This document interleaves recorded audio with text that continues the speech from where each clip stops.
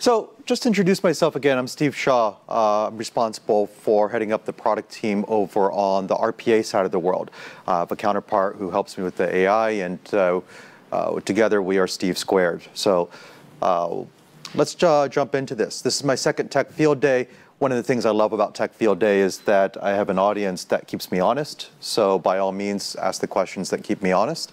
And if you want to call nonsense on something, by all means do so. And I recall the offer for having a scheduled time when to call nonsense on me.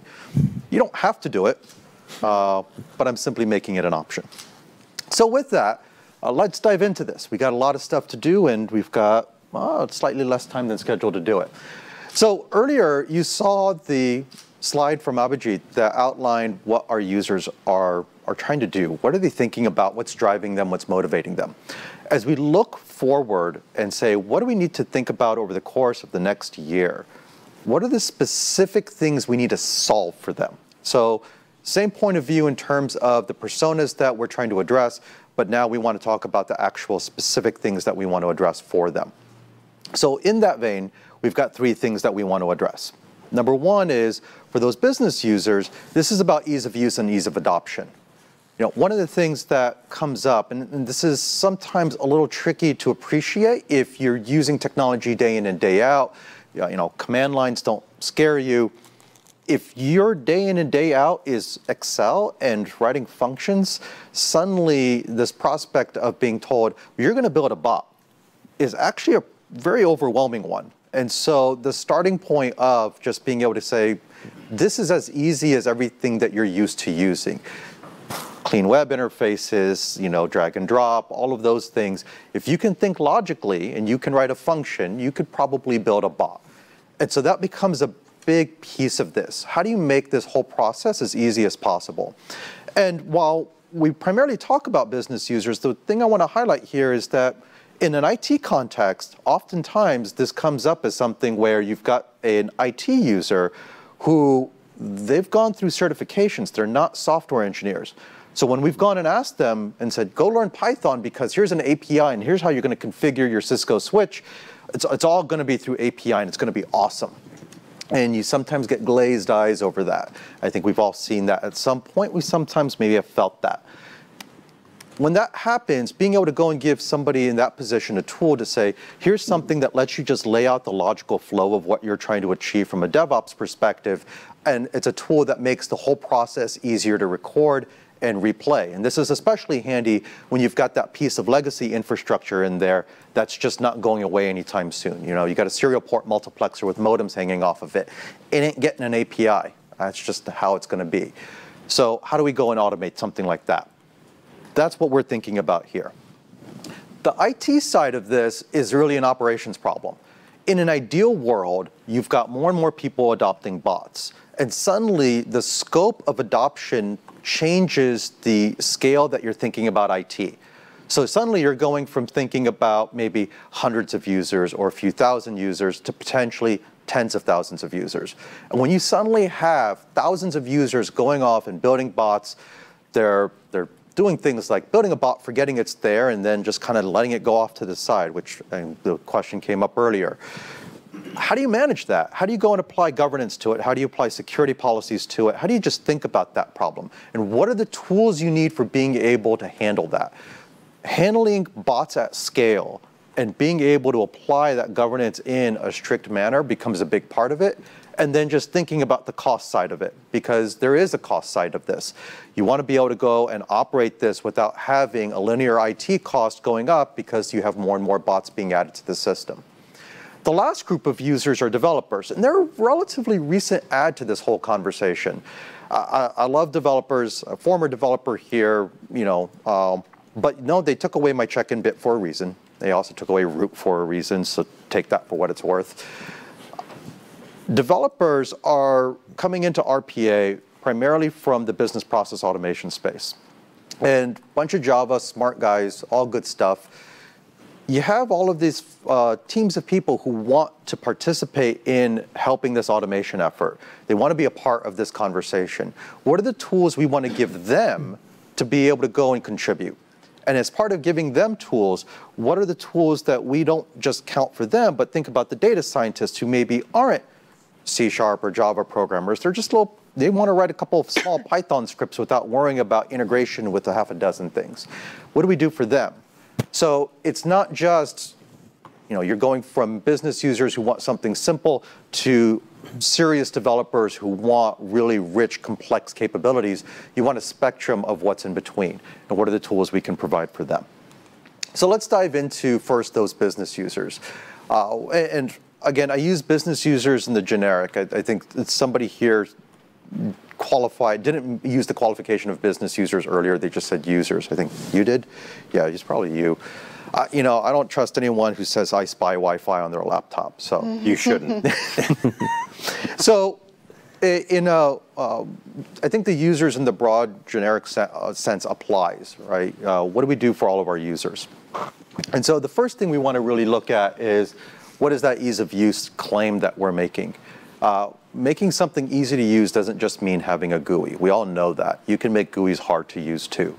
So really thinking through and actually applying a lot of design-first philosophies into this matters a great deal.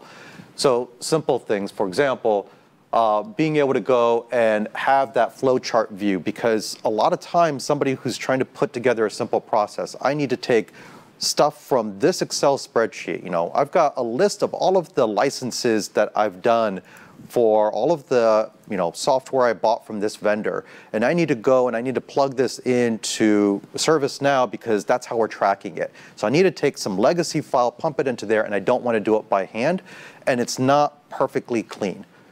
So I want to build a bot that can help me.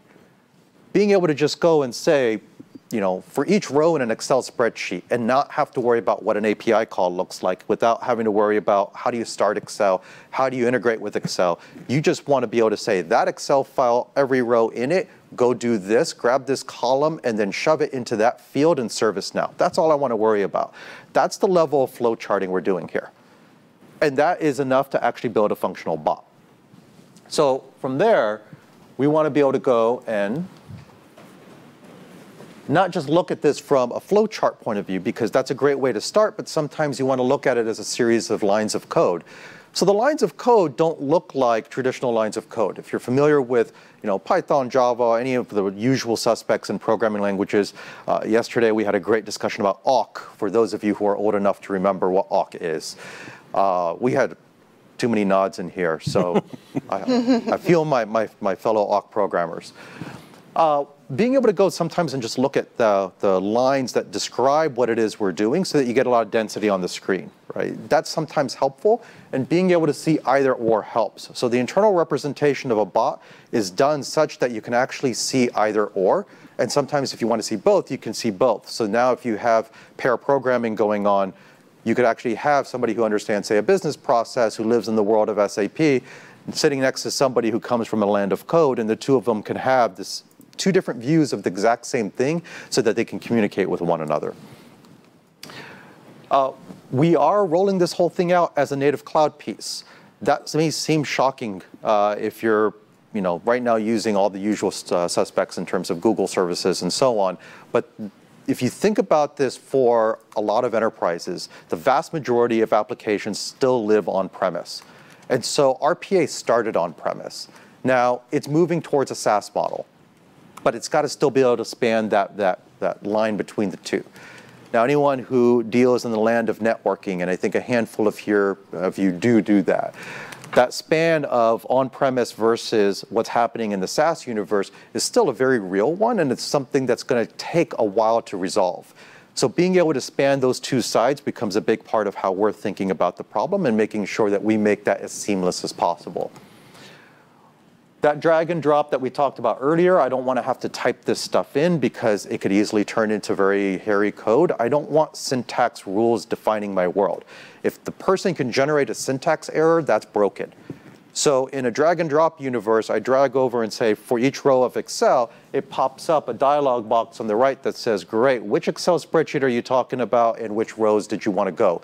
First 10 rows, every row, what? So just having all the parameters spread out there means that you don't generate syntax errors. You don't have the missing semicolon that's going to break your thought process and you're spending hours debugging something silly. I have a question. Please. I like what you're saying. I saw on your website that you have a lot of free online courses and you have consultancy services. Mm-hmm. So I was wondering, like, how much time do you need to invest to work with that tool? It's a great question. I think from a time investment, what we find is that you can build your first functional bot within the first hour. So for example, at our events that we host, we do a build a bot. Build a bot is a 1-hour session. We walk you through building your first bot so that you just get comfortable with the ideas and the concepts. And we see a lot of a broad set of people coming into it. So for instance, I met once a hospital director who did a build a bot session just so she could prove that everyone on her team could do it. Definitely not a programmer, right? 1 hour clearly isn't enough to make you an expert. But now you're looking at saying, okay, once I can build a couple of simple bots, if I want to expand that and be able to build a rich set of bots, that might be a few hours in order to go and build error-resilient bots so that when an application changes underneath it, it can detect that and handle that error. That might be closer to a few days. What you're not getting at is you're not reaching a 4-year degree in order to do this. And so you've really shrunk the time. Generally, somebody who's gone through this, they've spent a few weeks, they're building pretty resilient bots. And somebody who's gone through our coursework, which doesn't take that long in calendar time. It's not like getting a CCIE or something like that. Being able to go and do that means 0 to hero in about 2 weeks. Right. And does that the technical competencies, like what kind of level does that matter? If you're a business user? Yeah, it obviously helps if you're a power user, because you at least understand what the applications are and you know that where they live and just how to use them. The more fluent you are with the applications you use, the better your bots are going to be. And the more familiar you're going to be with things like, oh yeah, every time they drive an upgrade, the screen changes. I need to think about that. If you are not a power user, you're sticking with basic applications, being able to just use the recorder that was described earlier. I want to record a set of actions, take this, plug it in there, and keep doing it. That doesn't require any, you can be a very basic user and get that through. So you can do varying levels of that expertise and be able to pull that off and still write useful bots. Can I ask a question Please. as well? Obviously, this is great. First of all, an easy interface to being available is a great thing anyway. And you quoted an example of integrating with, say, Excel or Salesforce and those kind of SaaS-based or services. But that brings me to a question that Keith Townsend, who is watching with interest, has asked that, Hi, Pete. that, how does this system integrate with other ecosystem environments like VDI environment or security products? What is the product doing to integrate with those things? Because integration is important when you're building such an interface. Absolutely. So it needs to be integrated with all kinds of different external systems. So how do you do that? So let's start with VDI first. And I'll caution my last tech field day, I was wearing a Citrix badge. So, and I apologize to anyone who takes offense to that. In the VDI universe, you can be on one of two sides of this conversation. You can be on the client side of this where you've got receiver and you're accessing the world through the receiver interface. If you're accessing the world through the receiver interface, then you're using the AI sense piece that we were talking about earlier, where we're actually taking the bitmap that the Citrix environment is feeding us. We're actually using machine learning to figure out what the screen looks like. We're able to go and apply a lot of the same controls that we have for a local application in that environment, and it works fine. You can be on the other side of that equation where you're actually running inside of the VDI and you're seeing it coming out the other side. And that means that from the other side, you have a virtual desktop. You don't have a physical screen that you're connected to. In that environment, you're able to go and get the same level of visibility into all of the controls that exist in the underlying environment, so you can automate it that way as well. VDI was one example. There was a second example in that. Security. Security.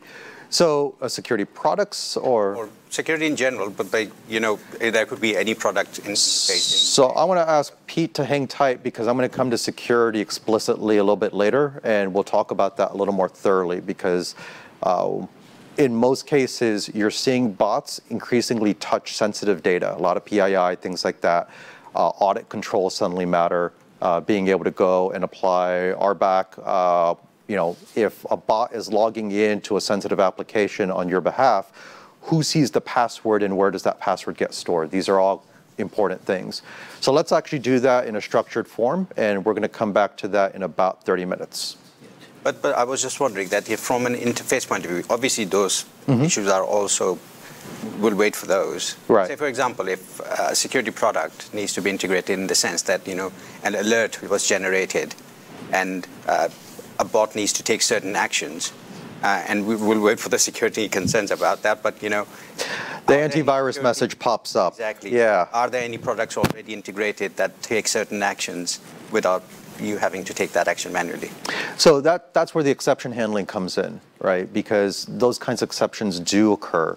In an exception handling case, being able to say, hey, the focus of my screen got stolen away, I need maybe some human help in this because I'm not expecting that pop-up to show up. If antivirus pops up and is asking me to do something, there could actually be a risk here that we want to stop the automation at that point.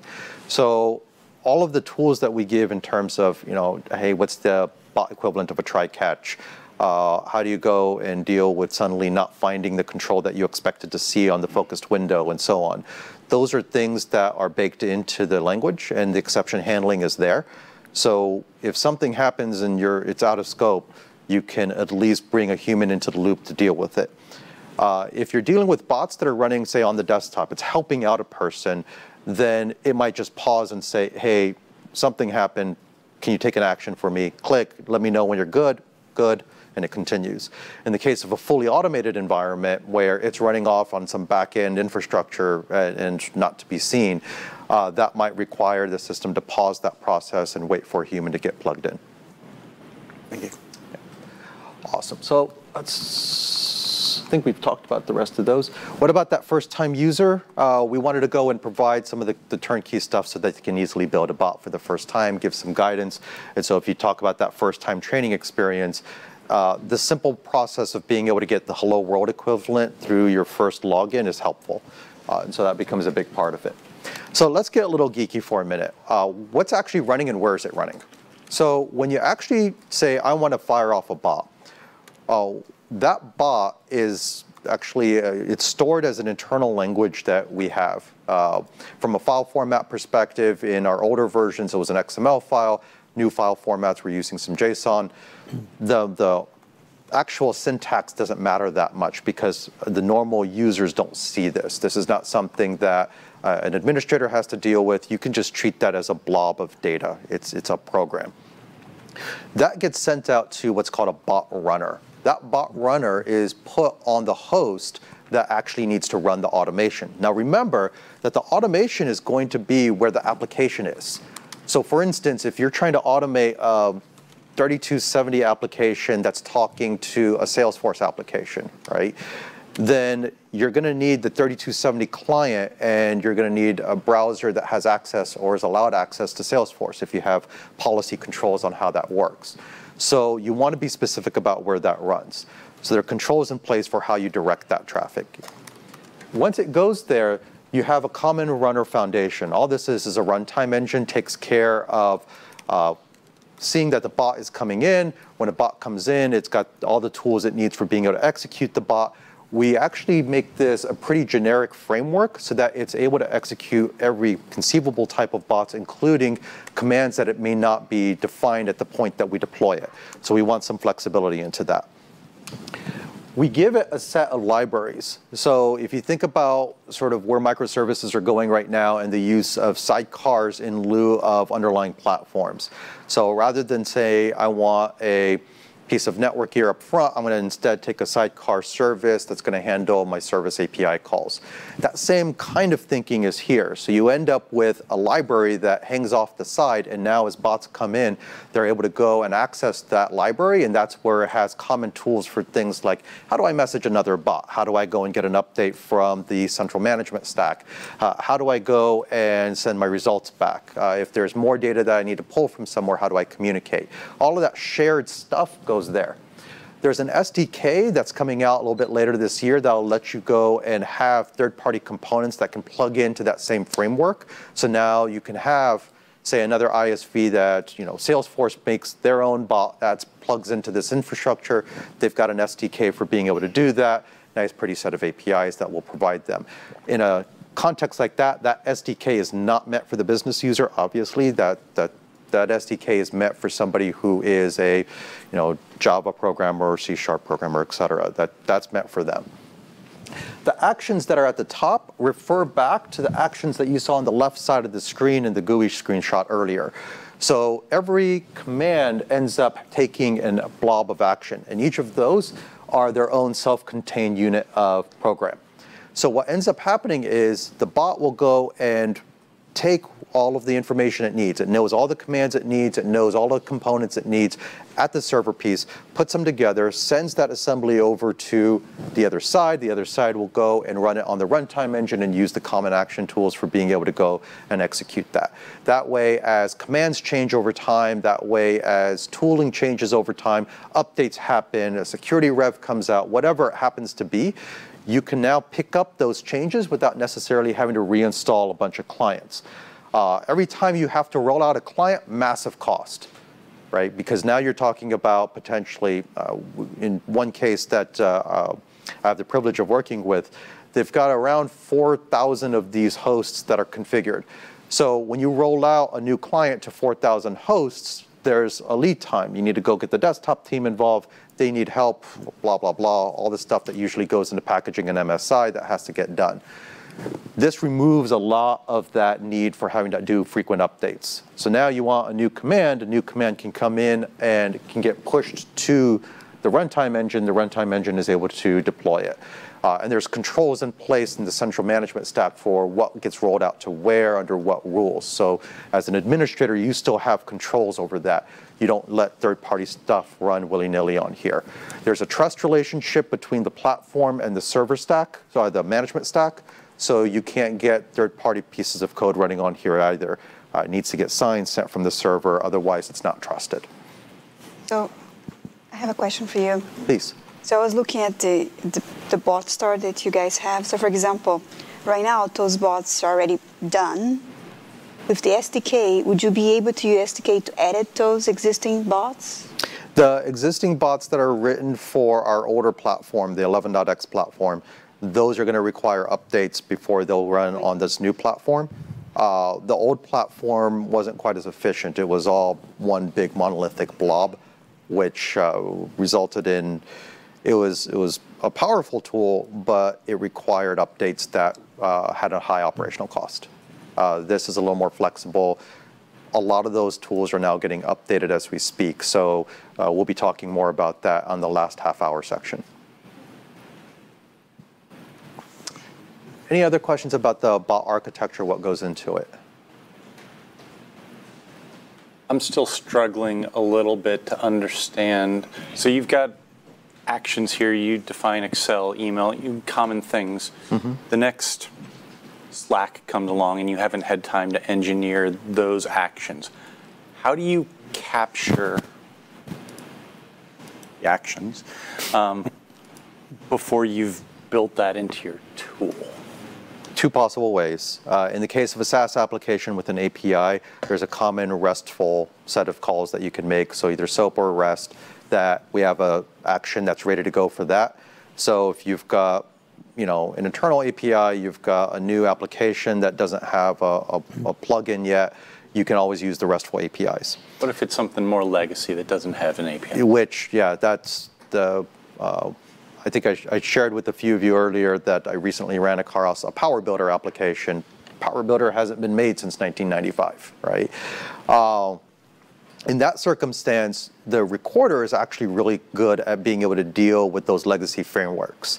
So whenever we see a legacy application, that is a common interface we can use for being able to automate something. And you don't do that by adding a new command block for it. Instead, you just use the recorder and let it capture the necessary clicks and keyboard presses and focus points in order to go and replay an action against that application. So step one is to try and, you want to use an API, then you want to try and use a framework, but then you fall back to screen scrape? So the way that the recorder works is that it is actually, it varies based on the framework it's talking to. So if you're talking about, say, a traditional Windows application, what we're able to do is we're able to hook inside of Windows and actually see the logical layout of a window. So we're not looking at a bitmap of it. What we're doing is we're seeing, I see this is a text field, I see this is a button, this button, here's a button, here's a text field, here's a radio box, and so on. So when somebody clicks on one of those, I can see that event and track it back. So if those radio boxes move a little bit or something like that, doesn't matter. I have an object name I can engage with. In the case of web-based applications, we look at the DOM tree, right? And that allows us to go and reliably replay in that environment. In the case of Java frameworks, we have a little plugin that goes and works with the Java framework because we need, Java doesn't expose the objects on its window to the underlying Windows operating system. So we need to ask Java for its view of the object play and see what's inside of there. All in all, there's about 11 or 12 different frameworks we support. And we're constantly adding new ones. So whenever we run across a new one, a legacy one, homegrown stuff, we're able to go and still add plugins or elements to that. A lot of that recorder, a lot of that capability of being able to cope with the frameworks and deal with those different frameworks all come from that recorder technology. Right? And that's also where we identify, oh, this is receiver for Citrix. Treat that as a bitmap. Go pull an AI sense and let it figure out what the objects are, and then I'm going to take that object list and replay against that. Yeah, screen scrape is like, it's a worst case situation, but you can always use that. Obviously, when you screen scrape and you look at the world as a bitmap, your reliability may not be as sharp. It's definitely a lot slower. If you're able to go and understand what the underlying object play looks like, it screams forward and it can replay often faster than a human can. And sometimes you're actually adding delays in there because there's think time for the application. So for instance, I see this that pops up with like login screens on certain SaaS applications. If you go and start typing too fast, the JavaScript eventer that's doing on key press is sitting there and making all these AJAX calls on the back end. AJAX, that's how old I am.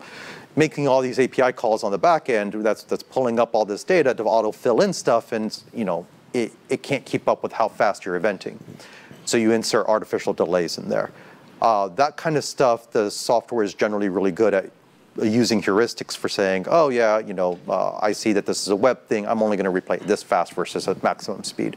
So when it can do things locally, it may do things a little bit faster. When it sees other frameworks, it may default to using a slightly slower rate.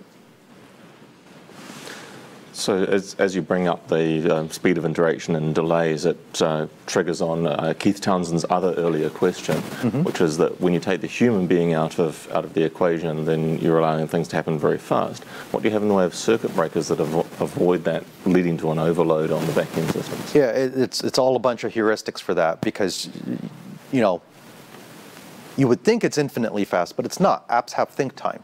I do something on an app, it needs to go do something, and it comes back to you. So if you think about the question about what is the load of a bot on a host, right, from earlier, the load on an environment is still going to be, and this is not a perfect number, but it's 90% the original apps. Right? If you're running Oracle EBS in the Java stuff because that's the release from 2003 that you haven't gotten off of, right? And it terrifies me sometimes that I still see stuff like that out there. Then again, we have Power Builder out there. In those environments, that is going to be your slow thing. The bot is not going to be the big chunk of CPU or memory that's going to get eaten up. It's the fact that you're still running Oracle EBS client there, and it's a fat application that wasn't meant to run very quickly. They were expecting a human on the other side. They weren't expecting a bot to be injecting data into it. Is at some point during the presentation, because I don't know the deep dive on the program itself, are we going to discuss the infrastructure required to run all of this? Because I think people will be interested to know how much of what they need to implement to have such an infrastructure. So I don't have an exact infrastructure slide, so let's just touch on that real quick right now. The way that this is broken up is there are three parts of it. There's the control room, there's the bot runner, and there's the bot creator. In our current shipping version, the 11.x series, those were three separate pieces. In our new universe, everything for bot creator has now been integrated into the control room. That is your central management stack. So, for those of you coming from more traditional infrastructure backgrounds, every new infrastructure product has a new management stack that has all of your analytics, and it has all of your, hey, here's where we shoved in AI, and here's where we put in the business intelligence, and here's how we control things. Same basic idea with the control room. That's what control room does. It is the overseer for all of the bots that are out there. Bots don't get to run without control room being involved. For first-time use, sometimes that's a little annoying because you're expecting that I want the freedom to just go and write my own bot and not ask anybody's permission. But most enterprise organizations don't want people doing that. They want controls in place because they want to be able to track who's running what bot under what circumstance and what identity.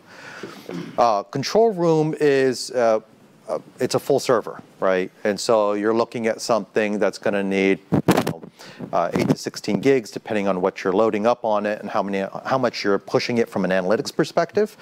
It's going to require a pretty healthy CPU for being able to run that, because it might be talking to as many as, you look at upper bounds on where we see deployments right now, we see tens of thousands of bots rolled out there. And so if you want one server to talk to 10,000 bots, you better have enough cores and enough network connectivity to be able to manage that kind of transaction. From a network perspective, it's not terribly chatty.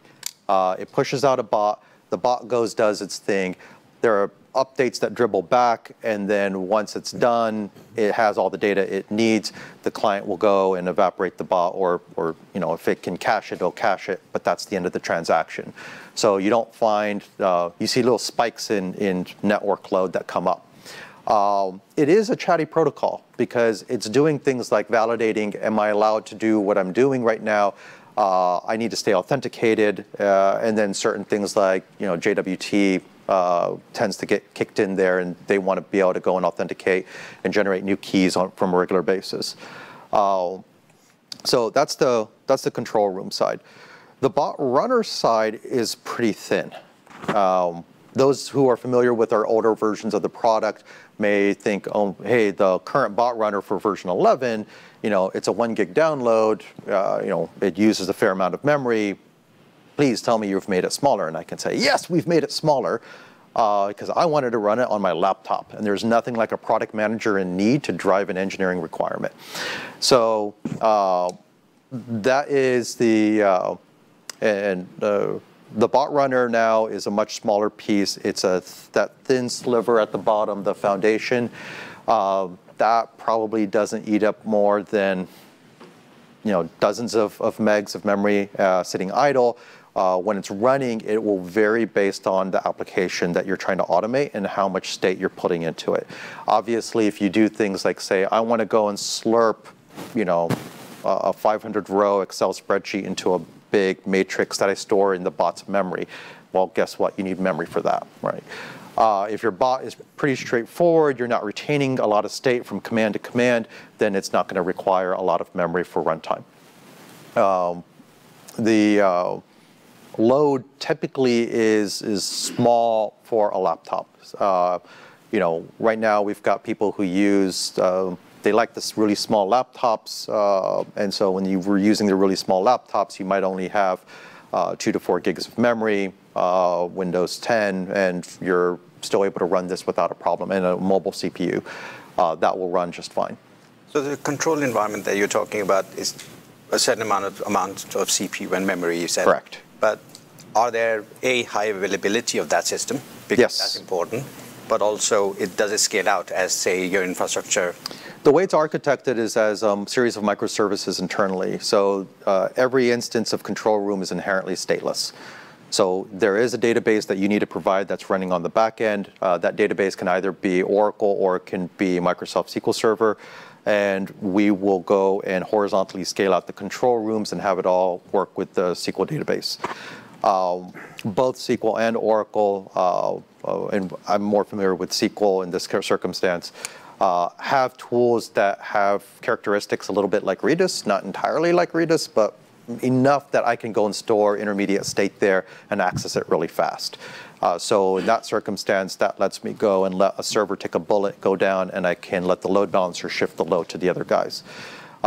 This also means that as long as I've got a common database instance that's shared globally, so I've got replication happening and I've got the pipes for being able to support something like that, now I can start doing geo-based replication, let the database take care of the state, and I can place control rooms where I've got users, so that I've got locality between the control rooms and wherever the bots are running.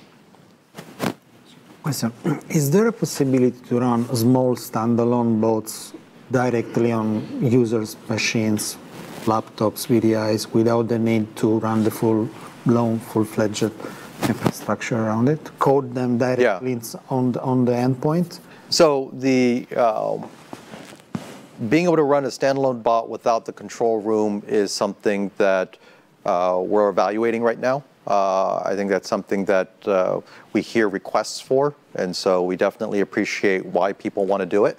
For somebody who wants to just get their hands dirty for the sake of trying it without having to install all of the server infrastructure, we do have a community edition. The community edition lets you just go log in. You just get the client in that circumstance. We take care of hosting the control room, and you're able to build bots, play with it, go through the training stuff and whatnot. So we see, I mean, the onboarding rate in the community editions actually, I've had the privilege of running community editions before, and I've never seen adoption take up like this. So definitely exciting in terms of how people are using it. With the new version that we're coming out with, and Community Edition will get updated in a few weeks' time, the Community Edition will just have the web-based bot creator, so you don't even need to download anything for creating those first handful of bots. You just need a browser.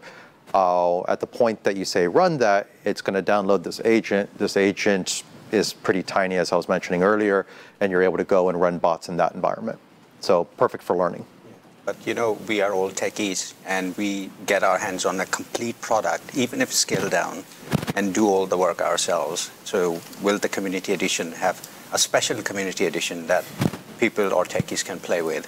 In turn, even the control is what I'm... There's a free trial that's web cloud hosted for you, which will also give you access to the control room. And so that will let you go and see all of the infrastructure side of it without having to set that server up yourself. How long is that trial for coming? It's a typical 30-day kind of thing. I'll live with that for now. I understand that. At some point, there's a little bit of give and take in this conversation. So let's do that. But it is a being able to go and download the whole thing. You can download the whole thing. You can install it locally, right? You know, getting a beefy enough laptop. So I've got PMs that they don't mind running the whole stack on one laptop, and it does fit. It's just not a way that you would run that in production. So it's enough for you to get a feel for it, especially as an admin who needs to get a feel for it, and run it all on one laptop, especially if your laptop tends to be beefy, and techies tend to have beefier laptops. So we do take advantage of that. So I think I mentioned all of the other adjacent infrastructure in passing in that previous bit about what's needed from a database. If you want horizontal scalability, you're going to need to throw a load balancer in front of it. Any modern load balancer, a NetScaler, an F5, AWS with ELB, all of that stuff will work just fine. Awesome. Were there any other infrastructure questions? Not for now, because okay. I mean, you need to cover your own Slides as well. Well, I'm in marketing. I've got slides for slides. So, so we already talked about Recorder, so we can skip that, and we're going to jump over to the IT piece. One of the cool things that we got out of this was getting Linux support. So with the new version, you'll be seeing Linux support coming out in the next quarter, and this means that you're able to build bots that are able to run on both Windows and Linux. Now, obviously, if a bot depends on a Windows-based application, you're running it on Windows. But if your bot is, say, it's going to do something straightforward. It wants to go and work with a bunch of SaaS applications and deal with a 3270 application. We can take care of that entirely inside of the bot, and you don't need to run that on a dedicated Windows instance anymore. So there's a lot more flexibility in terms of where you can target and run and then give yourself that flexibility. This also means that there's nothing inherent in the bot design itself that goes and pulls it in one direction or another in terms of the host operating system that needs to be used. We already talked about that. So a quick architectural note here. As I mentioned earlier, everything is a microservice. And so because everything is a microservice, you're able to go and get each of these individual components and access them via API. So all of the communication that happens from our web interface and all of the things that happen from our bot runners all happen through web service calls. And so, and I've got a slide on this a little later, but from a firewall perspective, this means that as long as you can run a proxy and that proxy is able to pass on port 443, you're in good shape, right? We also do WebSockets traffic, so expect the ports for WebSockets to need to be open as well. And then as a result, because it's all web services oriented, this also makes it NAT friendly. So you don't have to worry about control room initiating a connection out to the bot runner. It's always the runner communicating back to control room. So the communication always happens one way. This also means that if the bots need to run in secure zones, so take, for example, large organization, they've got multiple security zones. You might want your control room in a security zone that gives it access to a broad range of different applications. But if you have a class of applications that are very high sensitive secure, you might run that in a deep security zone inside of that inner ring. It can still reach out and talk to the control room so long as you've got a firewall policy that allows that. Control room won't initiate a connection back, so you don't have to worry about functionality in that circumstance. Do you see the highly secured implementations going that way, that command and control is in a low trust zone being pushed into a high trust zone? Not that kind of yet, with how I design it. Yeah, no, so we're not seeing that yet. Okay. But I think as the scope of bots gets broader and the use cases broadens up, I see this as kind of an inevitable thing, because if you look at enterprises, that's how they are structured. The VDIs are in one place, the apps are in another, and so on, and there's firewalls in between all of this. So you may not want the VDI systems talking to a set of applications directly. You may want them going through a set of proxies first. So those mandates may be in place. When you've got something that uses all the web services calls, you're following a norm everyone's familiar with. So the security teams that have to support this aren't going to be scratching their head. This is not like H323 where it says open up port 0 to 65535 bidirectionally TCP and UDP, and then it'll work. You don't have to worry about that. Sadly, H323 is still around. I don't know why, but it is. Go figure. And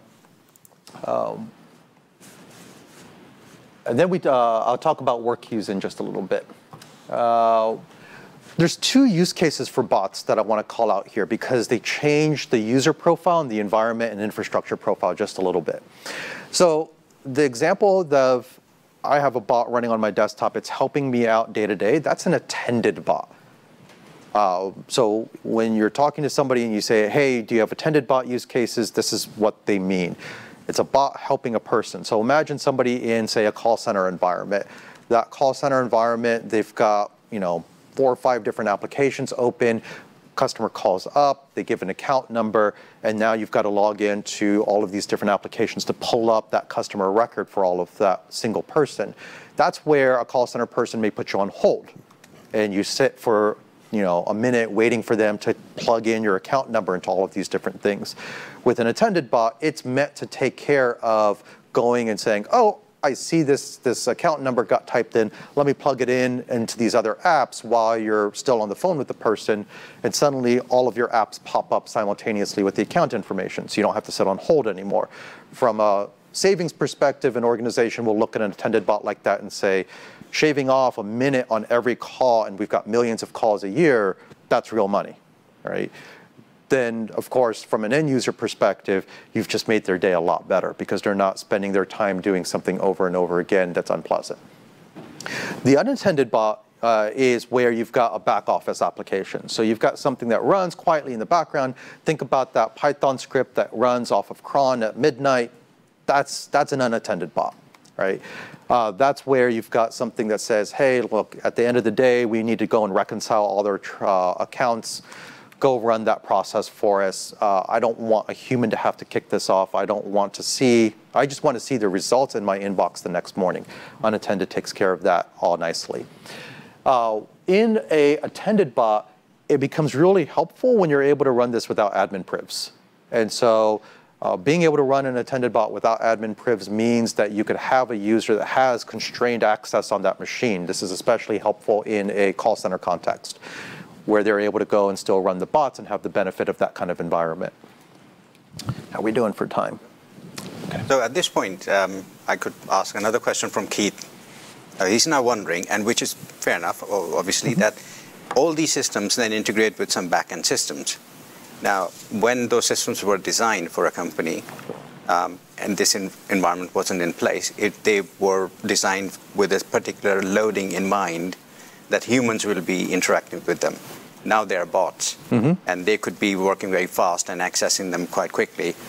So is there a toggle, is there a trigger or throttle, sorry, in there that then moderates that traffic going to those systems? So you don't moderate the traffic going to the systems, you moderate the rate at which you interact with the application. And so you're able to go and say, well, I need to insert a delay. This goes back to the think time conversation from earlier. I'm going to, click OK, and I'm going to wait. And I'm going to wait for something to come back, or I'm going to have a delay of some amount of time or something like that. And that allows you to let your application go through its think time and moderate the rate at which you're interacting with it.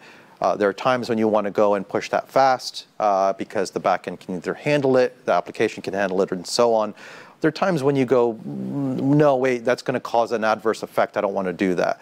There's a bit of human intelligence in the bot creation process that you need to put into that and some thinking through. This also tends to affect whether bot reliability. If you keep typing blindly as fast as you possibly can, then, and the system's not coming back fast enough, invariably the things that the bot is looking for as output aren't going to show up because the application you're interacting with errored out or didn't do what you expected it to do.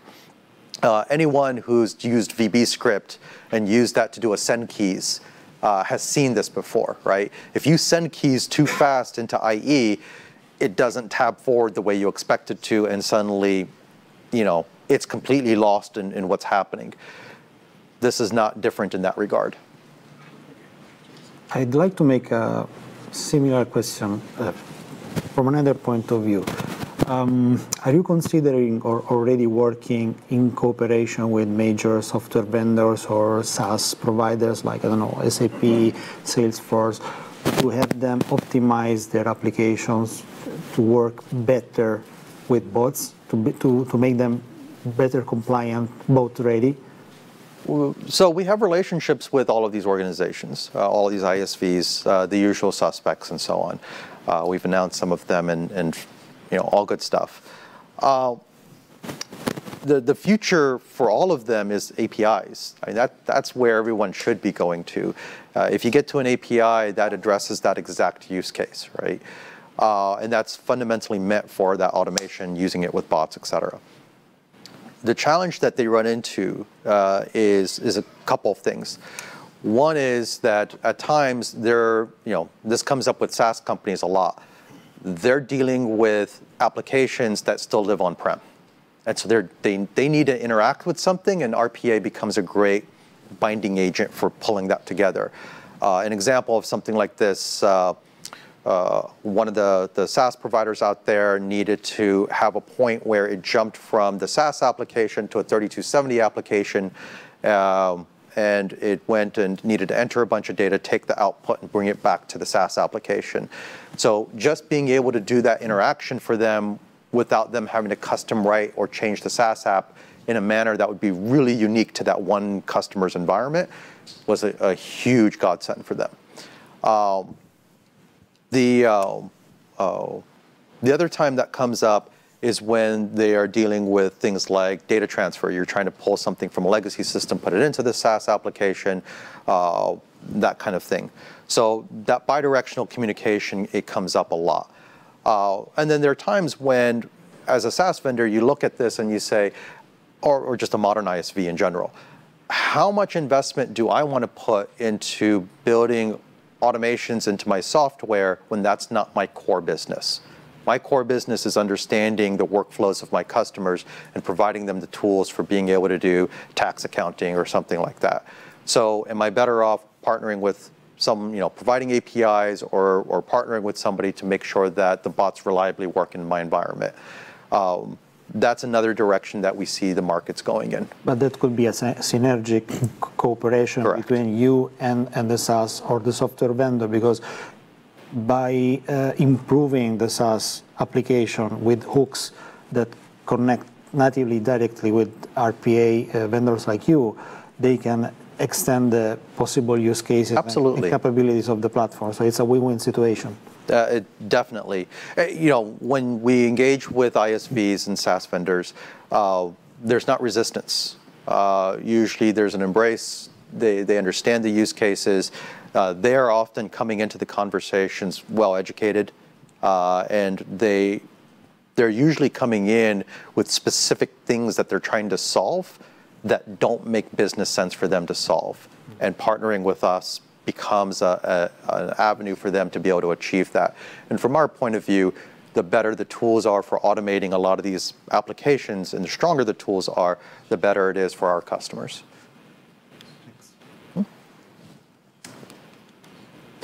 So that cloud service I talked about earlier.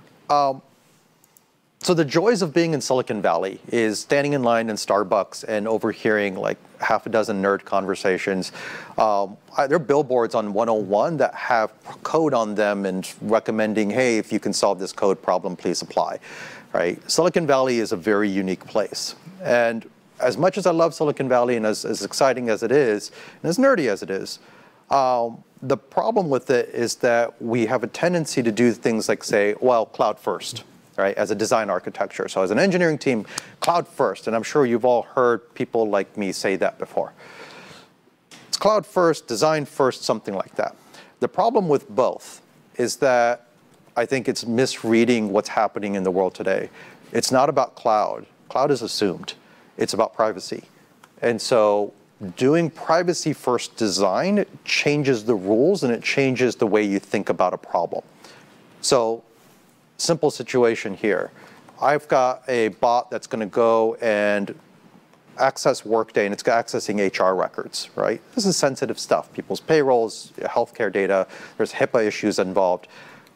This is a circumstance where I want whatever that bot to see to stay within that bot and be ephemeral. The moment that bot's done, I want it to go away because the bot should have no memory. I don't want the control room to take a memory of it. I don't want a copy of it. I don't want it leaving the Workday system because that's where it belongs. In something like that, privacy trumps everything.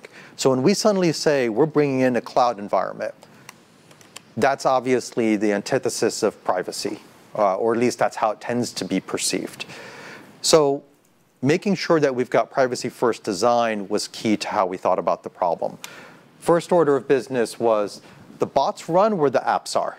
So I mentioned on-prem here. yeah, they can be on-prem, but they can also be in AWS, they can be in a private cloud, they can be wherever you need them to be. Wherever the app is, you run the bot, right?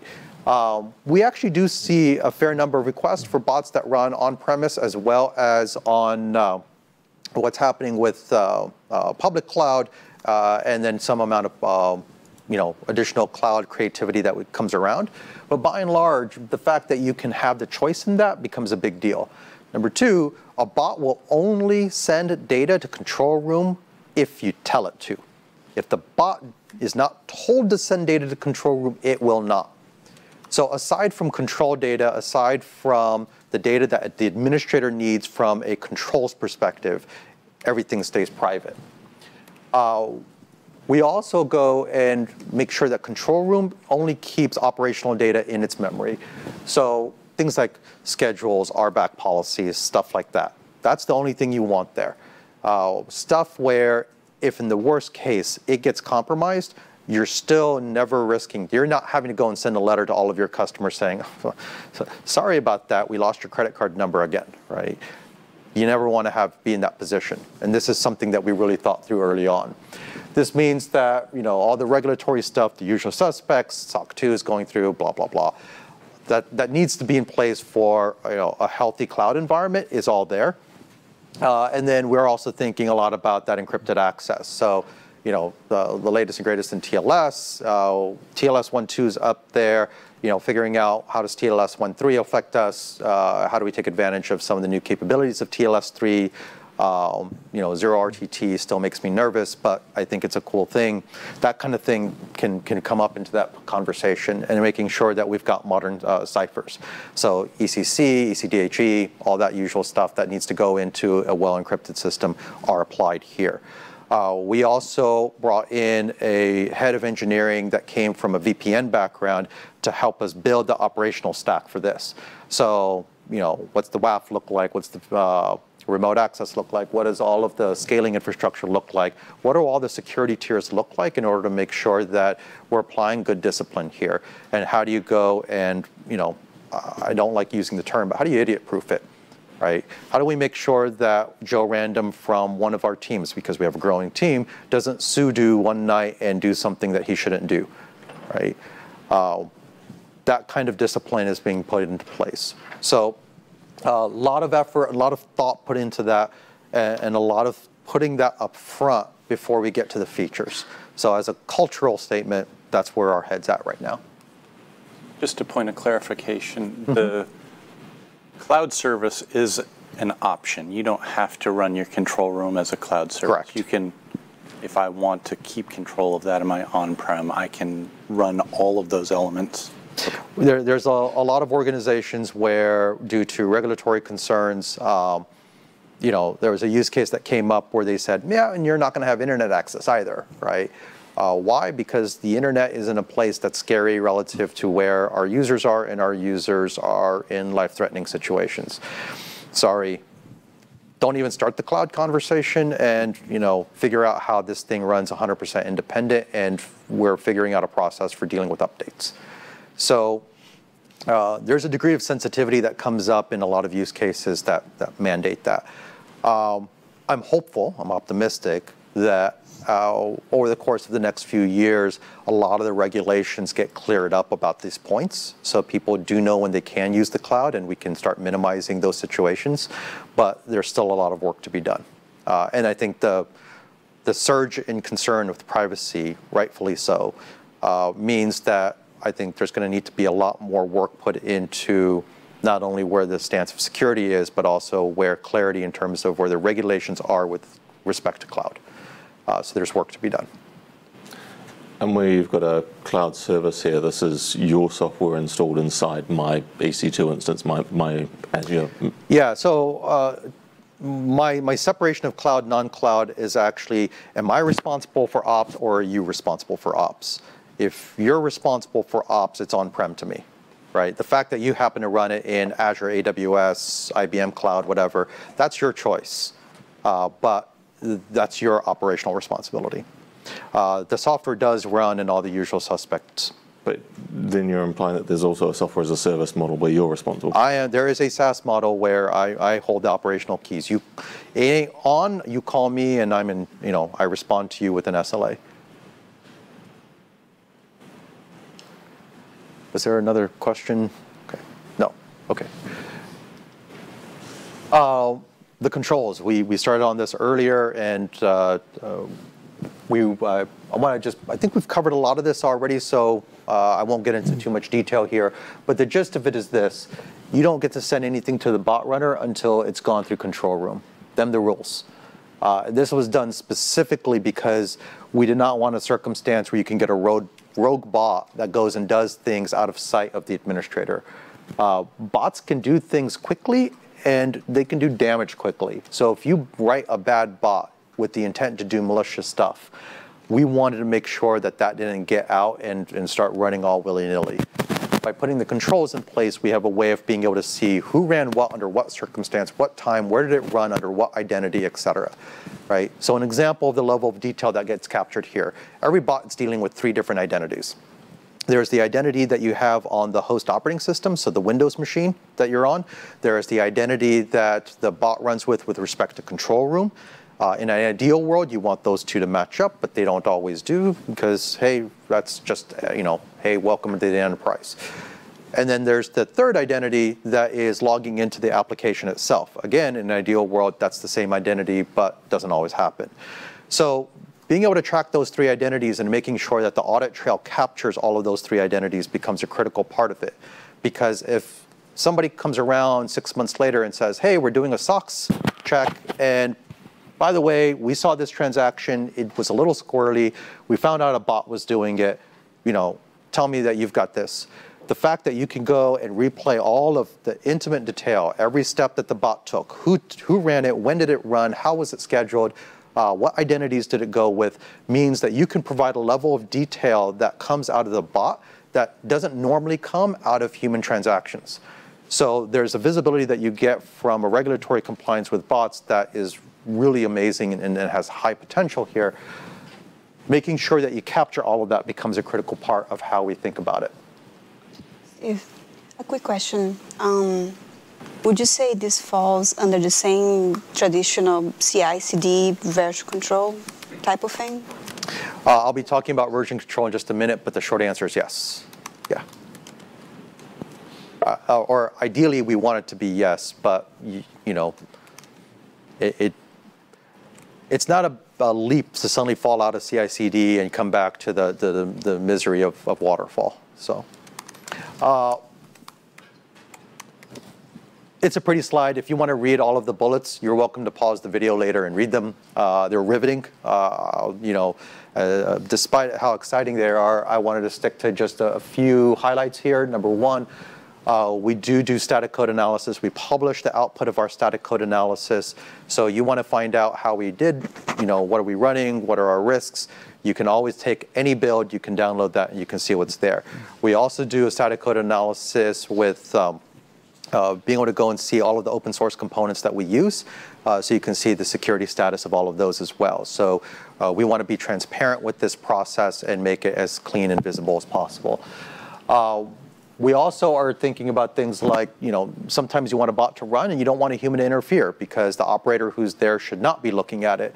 So being able to do things like blanking out the screen, being able to go and disabling the mouse and keyboard so they can't suddenly inject key presses where they shouldn't. These sorts of things are actually baked into the architecture. The usual suspects of integrations, it ties into SAML, leverages CyberArk, et cetera. All of those integrations are in place. So the question that was asked earlier about, hey, what are the integrations with different security tools? Yeah, the things that you would expect to be integrated are there. So, it knows and understands what an Active Directory environment looks like. There's improvements that we need to make in terms of handling multiple forests and things like that. Those are coming in short order. This is what happens when you hire somebody who used to do VPNs for a living. The, tying into a lot of password management. CyberArk is the premier one. We put a lot of focus on that. We have a close partnership with them, so we're excited by what's happening there. And then being able to go and tie into the Kerberos environments and so on, and being a first-class citizen in that universe. basically all of the things that you would expect out of a traditional enterprise environment are present. So if you go look at our customers, a lot of large financials that have really strict security policies have evaluated this, blessed it, and put it into their environment. So in terms of being able to play nice, what you would expect is there. We talked about this earlier from a firewall friendliness. How do you make sure that as an infrastructure piece, it's working nicely? You can see all of the port numbers there that are exposed. Basically, everything is a RESTful call. We keep all of our internal protocol messes from ye old days inside of us, and all of that's turning into a series of microservices as well. So everything just becomes a series of API calls, and we use our own internal load balancer for handling the traffic as a sidecar process. So very straightforward, and of course everything is also using WebSockets for any time we need to stream data. So as long as you've got 443 and 8090 open, you're in good shape. Audit captures a tremendous amount of detail. We talked about some of the detail earlier in terms of what are the tools that you put into it and what do you capture for identities. That extends out to also host-based information, that extends out to event-based information. This also goes to the management stack. Are we capturing and recording all the things that happen on the management stack? By tracking that management stack carefully, we're able to show that what are the changes from a configuration perspective and come back and audit the control room itself. The bot identity is interesting. So what happens when you need a password for logging into an application? So the bot, in some cases, needs to replay a password. There's no getting around it because you're not using any kind of MFA solution there, or it's a really old app. There is no MFA option. In those kinds of circumstances, you need a way of being able to store a password in a secure manner. What we can do with the tool for keeping our identities together, our locker for this, is that every line of business can get its own private locker of identities. So with every locker of identity, you're able to go and see passwords in isolation. So now one line of business can't see another line of business's passwords. So imagine for a moment you've got the HR team that's creating bots for automating some of their processes. Clearly, VP of HR should never have their identity gone and seen by a bot developer. So having that clear roles-based access combined with the locker and isolation means that you have that protection. This also means that when a bot needs a password, it's able to just go and say, during development time, I want to use a dummy account. But when it's runtime, it'll go fetch the password, it'll keep it encrypted in memory, so you can't just go and do a dump of memory as a developer. It'll use the password and wipe it. And then at that point, as a developer, I can't go and see that password. I can't cut and paste it. I can't, go and dump it somewhere else. It does it as one step in one transaction, and so we're able to protect those different identities that the bot needs to impersonate in order to go and make certain transactions work. And that separation in a single locker becomes critical. So you apply roles-based access to everything. So every element in the system has RBAC. So one of the things that comes up is how do you start separating the different lines of businesses? And there's this tendency to say, well, we should just do this with multi-tenancy. The problem with multi-tenancy is when we go back to that infrastructure question, you're suddenly kind of spraying out your infrastructure, and then you don't have a central view of what's happening. So if you need one person who has oversight over what's happening so they can answer questions like, from an audit perspective, are we going to meet what we need? If a SOX question comes in, we can answer it quickly because it's end of quarter. I got to get on a call with Wall Street, and I got to explain something. All of those things often require having oversight. So RBAC, with the granularity, gives you that view within a single organization. Now, if you're talking about a reseller, you have multiple customers, that's a true multi-tenant need. We can solve that as well. Come talk to us. We'll help you go through that process. But for an organization that's just rolling this out, and they've got different lines of businesses, don't overcomplicate the world. Use RBAC and get the tightness that you want with the granularity you want without the complexity of trying to separate different pieces of infrastructure. So the last piece are developers. Developers are fun. So this is the part that I really enjoyed in the last build. One of the big steps we took was we said we wanted to make coding a bot be able to be seamless when it jumps into real programming versus when it comes out of it. And this is actually a tricky thing because you normally look at two different environments. What you invariably are dealing with are complex problems like how do you pass a variable from one environment to another without having to do anything complicated on setting up the stack frame? How do you go and get two languages to work with one another? How do you go and make a bot where the user may not be a programmer, be able to go and send things out to the right place? So what we did is we actually supported inline scripting. You can actually run Python inside of a bot. And the way that plays out in terms of what the UI does is you can say, all right, open up a Python script. Here's the method I want to call. This is the parameter I want to call. And every time you want to call it, you drag and drop the request for calling that method, pass the variable you want, and it's off and running. And the variables are bot variables. So as a bot developer, you're still speaking your language. You see all of the variables on the right side of the screen. It's very straightforward, easy to use. This allows you to give something like a Python script that uses the latest ML libraries, and you can put that in the hands of somebody who does not understand Python and say, it's inside of this little piece of bot code, just pass the right parameter, and it will give you an output. So imagine for a moment that you were doing risk analysis for mortgages, right? Exciting, I know. But it happens all the time.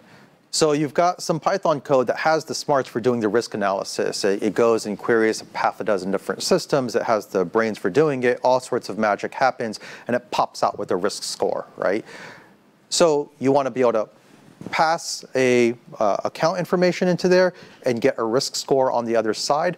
Your Python script can take care of the messy work in the middle, and you can use your data scientist for putting that together. But your data scientists now don't have to figure out how to interact with Excel, and they don't have to interact with Salesforce, and they don't have to interact with half a dozen other systems in order to make their script valuable.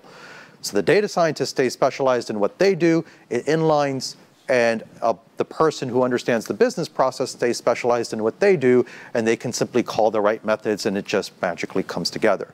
So the fact that you can inline this becomes really powerful. This also means that the latest and greatest in terms of ML libraries, which invariably come with Python bindings before they come without anything else, are available to you. So whenever somebody gets excited about, well, we're working with Google, and Google has the latest AI. Well, yeah, because they're going and taking the open source and putting it up and adding their sauce to it. But if you want the latest research, this is where you're going. So this gets really exciting. It's very powerful as well. And this also means that you can start getting, you go from bot developers, you can say, hey, there's middle ground here for somebody who's a scripter. They're not a super duper star programmer. They just want to go and put together a couple of scripts. And who here hasn't put together a simple Python script for doing a simple thing? We stole it from the internet, cut and pasted it, made it work, and it was fine. You don't have to write magic in here in order to get value. So this makes it a lot easier to do. Out the door, we've got VB script support, we've got Python support, and then we've already got JavaScript support in the lab. That's working. That's really exciting. You've got a lot of PowerShell people in the room. Where's that on the roadmap? PowerShell is coming down the pipeline because once you can get VB script working, a lot of the framework for being able to support PowerShell is also there. The fundamental block of saying, here's an external module that I want to call, and a language that goes with it can get plugged into there. That's in place. Once I have that, it's a matter of bringing in another language, doing the work of embedding that correctly, and then making sure that you've got the method for passing parameters back and forth. So the incremental bar for supporting new languages now is a lot lower than when we started. So PowerShell definitely is one that it's not the first time we've heard the request. We've also gotten a request for raw SQL. So being able to support raw SQL is definitely coming. So since we mentioned PowerShell, which is one of the tools of trade of system administrators, question comes spontaneous.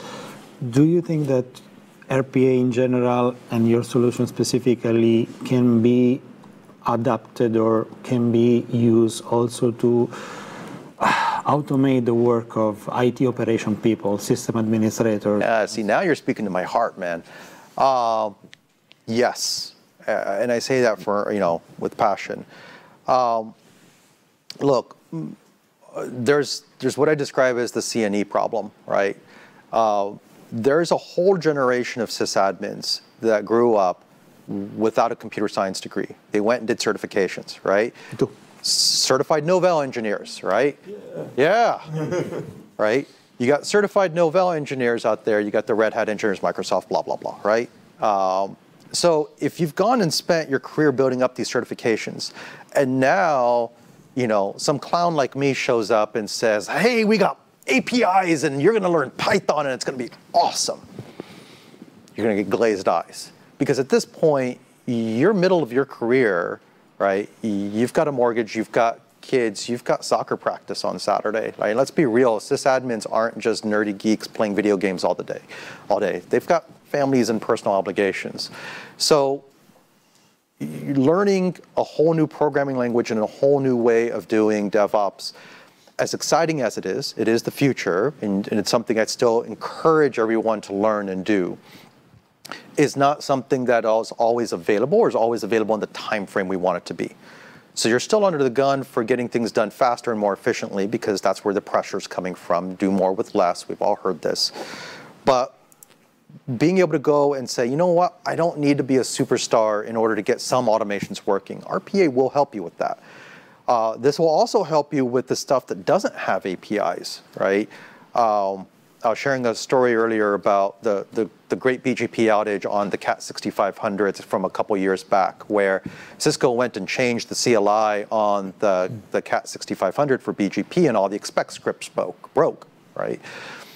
And everyone came back and said, well, yeah, you shouldn't be writing expect scripts, you should be using APIs. Well, we were writing expect scripts because at that time, Cat 6500s didn't have APIs. They've since added a handful of APIs, but it's no ACI solution. So, and there's still a ton of that kind of legacy infrastructure out there. There's old stuff, they don't have APIs, we're not going to get APIs, and we're still going to have to deal with them. RPA is great for stuff like that, because I can go and I can get stuff scripted for that, and I can get them to work. If they've got some old GUI, that's my only choice because they didn't give a command line because that's how it was designed. I can still do that and I can make it work. I need to SSH into something and write a simple expect script. I can make a bot do that. I can even automate old mainframes with 3270, right? JCL for the win. This is stuff that you can do with RPA. So from an ITSM perspective, right, how do I go and pull this in? How do I tie it into my ServiceNow ticketing stuff? Right. This is all stuff that you can automate. And if you don't want to be a Python superstar today, but you want to get some value, RPA can definitely help you. And AI and machine learning can help a lot. AI ops is the next big thing. Because what we do is not something that is predictable or repetitive, but it has a certain degree of randomness and flexibility and adaptability. So there must be something to help us handle these corner cases. And so think about there's a bunch of AI ops stuff out there that's emerging that's really exciting, right? All of them have these cool APIs. So they're monitoring all of this especially in security, they're monitoring your data center infrastructure. They're coming up with all of these reports. And you want to be able to go and take the assertions it's making and tie it back to the legacy switch that it's reporting on. Because it's looking at the SNMP data and it's seeing that, hey, there's a spike here I don't like, right? If you want to go and turn off that port, RPA can talk to that API on one side and then log into that switch on the other side and still be able to turn off that port. So being able to stitch together AI ops with the rest of the world is very much there. If you want to go and, there's that one person on the team that does speak Python, can use Spark ML and all the new tools that are coming out from an ML perspective, great, let them inline some Python and the rest of the team can use that bot and be able to go and stitch together AI ops workflows that have the smarts of it without needing everyone to be a Python superstar. So yeah, CNEs, man, they used to rule the world. So we've talked about that. This means that the CI/CD question, I didn't forget, comes up because now you want to be able to do bot lifecycle management, being able to go and manage the control room and tying together all of the pieces becomes really key. So you want dev, test, and prod. We can support all of these things. I want to import a bot, export a bot, run it on the next system, separate the universes. I don't want the policies from dev to come to test, et cetera. The example from earlier that Abhijit shared about the Center of Excellence, the COE. Oftentimes, COEs are the overseers of this environment because a COE isn't just technical teams. It's also things like some of the line of business owners. There's an audit person involved. There's a security person involved. There's the IT person involved. So all of the roles that need to be involved in order to say, I have a bot and I agree that this bot is going to do the right thing. It's auditable. It'll pass SOX, blah, blah, blah. I'm going to promote it to test. The COE team can help navigate that. But not all the organizations have the resources or the size to have an internal COE team to develop bots or, organize the restructure the organization. It might just be the RPA admin, right? It's more of the principle of I don't want bots going into production until we've done some sanity on this. So sanity just might be the RPA admin sitting down with the bot developer and saying, okay, show me what you did, and let's make sure that you're not logging. If you're logging into a critical piece of infrastructure and you're going to make a big change or an automated change, let's sanity check that what you're doing isn't going to go and create a bunch of bad data, right? It's the discipline of checking your work before you promote it into production. Is this something that is default to the platform? A lot of times when stuff gets deployed, it gets deployed at default. And sometimes they go, ooh, in order to make it faster, we're going to turn off, this sanity check type of, thing and go, well, we'll just deploy it and then we'll come back and check it later. Is that something, is the default to say, you know what, we're going to make sure that everybody, all of these bots? No, it does not enforce that because there are circumstances where there are reasons why somebody doesn't want to have this in that environment, or they've completely separated the environment and they have an end-to-end system in their dev that they want to mimic that whole behavior without actually putting controls in place. So it does not mandate it, no. The way that I see administrators mandate it is they separate out test and prod. So you can't promote things into test and prod without having a person validate what your work is. And that's great if you have that type of environment, but I mean, there's a common, meme or joke within the IT community that, everybody has a test environment, and some people actually have it separate from their production environment. But it's not, we test in production, we do all this other stuff. So I think a lot of our concern is around the idea that without having some sort of check and balance, you could easily have somebody who means well within your environment deploy a bot that can then go do a massive denial of service attack from the inside because they don't know and understand exactly, I wrote this command that says I want to go ping every server that we have 1,000 times a second, and we're just going to deploy this thing and to make sure that all of our servers are up. Right. They don't realize that it's not I want to ping it 1,000 times, and they don't realize it's in a second, and all of a sudden, all of your systems go down because somebody deployed a ping bot. It seems, I like the idea. So I think this is really interesting, and you're raising a perspective that I had not considered. I tell you what, you send me one of those memes, especially if it's a good, funny one, and I will put this. I will personally get involved with putting together that epic. I got it for you in a minute. I look at this, and my next logical question is, can you write a bot to manage the bot lifecycle management? We've had people do that. Inception for bots? But what I'm hearing is that if I provided better oversight and tooling, then I wouldn't have to subject people to building their own automation stack in order to use the automation stack. You already have an AI that could learn what I would authorize one of you. Yeah. So sometimes you do want adult supervision. I always want adult supervision. Is there one in the room? So we're going to part with this, and that is, the environment that we're also creating for for developers is we're making it developer friendly. So as I mentioned earlier, being able to see, say, a workflow right next to code becomes really straightforward. The usual things that you would expect in terms of debugging tools, version control management, the bot lifecycle management. These are all things that are baked into the product. Being able to go and do diffs against bots and see what's changing from what to what. Because normal diff tools don't work. If you just take user bin diff and try to diff to JSON files, you're going to get a mess of stuff back. Doesn't mean anything to a business user, may not mean anything to a developer. So we have our own diff that helps you do that. So a lot of those developer tools that you would want to be present in an environment like this are present. I really love the fact that we can do the inline scripting without linking. That's a big deal, because anyone who's tried to write Python code calling C code or Java code or something like that has seen the misery of setting up the stack to pass a parameter. The fact that I don't have to do that and I get to use these fun tools becomes really nice, and the virtual variable passing that comes with it.